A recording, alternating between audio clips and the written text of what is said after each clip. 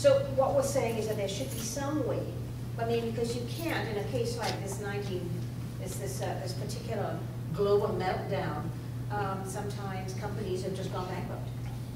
And so there has to be some way that the government, it would mean the government, it would mean that the federal government could actually do the federal regulated bodies, and the provinces could do it for the provincial regulated bodies. But what could happen is that the two could come together and create a national pension insurance fund to protect that if it happens. Things have really changed for women since since more and more women have gone out into the workforce, and we're finding that while maybe 15 to 20 years ago, fewer women got CPP because they did not do weren't in the paid workforce. They stayed at home and they looked after the children, they looked after family, which incidentally is work that's valuable and has never been valued. And you know, that's my hobby horse. I believe we need to value the unpaid work that people do looking after children and the elderly, etc.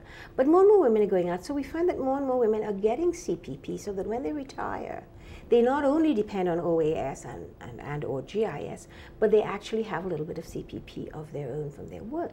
But it's never, even if they've worked all their lives, it's never the same amount as men.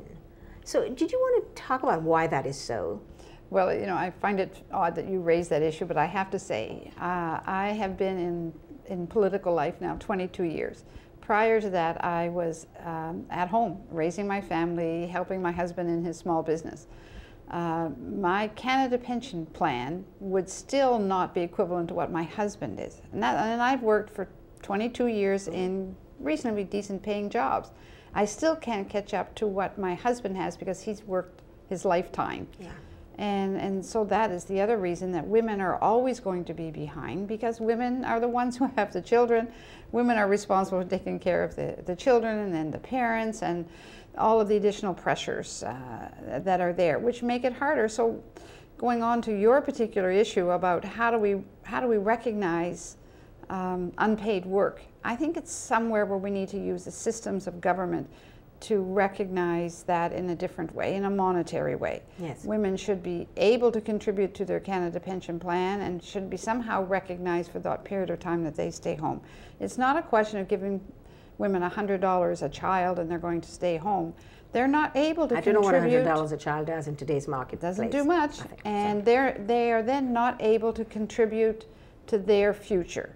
And so we still have women living below the poverty line. It's a lot of women who are able to receive GIS. Thank goodness that we have programs like that we introduced so that we would be there to give people a hand up when they needed it. And when we brought it in, it was fine, but today that $18,000 a year, $15,000 a year is just not enough for people to live on. And so I think what we need to do, I mean, you remember Liberals brought in, under the CPP, the 7-year child-rearing dropout, where women could go in and out of the labor force and not lose their CPP contributions because they had children, and that was that sort of equivalent of 7 years. But that's not valid anymore, because women are having to look after their parents. I mean, women are in the sandwich generation. They're having to take time off to do compassionate care, to look after parents, to look after disabled kids, to look after kids. We have a lot of people who have autistic children. I mean, this is a huge problem for women, and I think that we need to think about policies that would address this dropping in and out of work that women have to do so that they're not penalized at the end of their lives. And so I think that that's an issue that, as we studied it, and it really showed how, even though women are equal under the law, that there are some very real things that women have to contend with, and because we live longer, it's a problem. I just wanted to go back a little bit to bankruptcy, because I think a lot of Canadians think that they are protected. And I think we should discuss a little bit, and maybe I'm going to ask you the question, what is it you feel we need to do? First and foremost, we're not protected. And why are we not protected, and what can we do to protect? Well, I think the issue that we've been pressing the current government on is to amend the Bankruptcy Act to move pensioners or employees up into the secured category. It's not up into the top category. Banks are in the top category. Into a secured category. That would certainly do more to protect those pensions. Changes to require them to be fully funded. Not having contribution holidays things that companies can do. Well, if they take a contribution holiday and they turn around and end up in financial trouble, part of that is that they haven't been contributing their amount to their pension. So protecting those pensions, I believe, is critical. It's something that our party and Mr. Ignatieff has indicated would be a priority for us. But frankly, we're not waiting because we feel it's very urgent. One, we're trying through Bill S216, which Senator Eglinton has. And second to that, we're asking questions of the government every day to try to get them to say, this is a serious problem today. Let's amend the Bankruptcy Act so we protect. We may not be able to help Nortel because it may not be in time, but there are other companies, Bowater, their employees are having lots of problems. There's lots of other companies that don't have the profile of some of these other ones that are going bankrupt. So we're acting with an urgency to the government to try to get them to make those changes as soon as possible. Well, when you're 70, waiting 4 years, which people have been doing right now for this government to deal with the issue, that's a long time. Exactly. You imagine if, you've been contributing to a pension for 30 years, you've just turned 65, you're taking it, and your estimated income is $4,000 a month, and you're feeling very good, and all of a sudden your company goes bankrupt, and that's going to affect the pension that you have.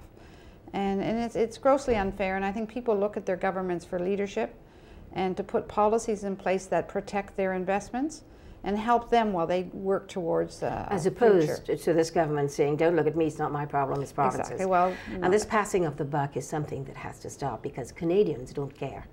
When Canadians expect that when they pay taxes for government to be able to have the kind of ability to help them down the road when they're in trouble over the periods of time they're having difficulty, they pay taxes to provinces and they pay taxes to the federal government and to municipalities. And all of these, they don't care who they pay taxes to, they just want it. They're paying it because they expect that there would be something there for them, some safety net when they get into trouble. And they don't really care whose business it is, they just want something to be done, and I think that's a huge problem. I think it raises the role of the government and what do people expect the government to do. And I think they expect their government to put in policies that protect their own investments when they're saving for the future. We've got an aging population. If we don't make changes now that will enable people and assist people to be able to save in a reasonable way, the taxpayers are not going to be able to afford it with the aging population. We're talking about seniors not getting enough today. Yes. If we don't make some changes to our current saving system, our income tax regulations and so on, we're going to have a huge amount of people that get to be 65 and living less than that. And on that note, Judy, I want to thank you so much for coming. It was very interesting. I think we could speak for 2 hours on this issue. And I want to thank you all for listening. And I hope we shed some light, and I hope you realize how much we believe we need to do something about this issue now.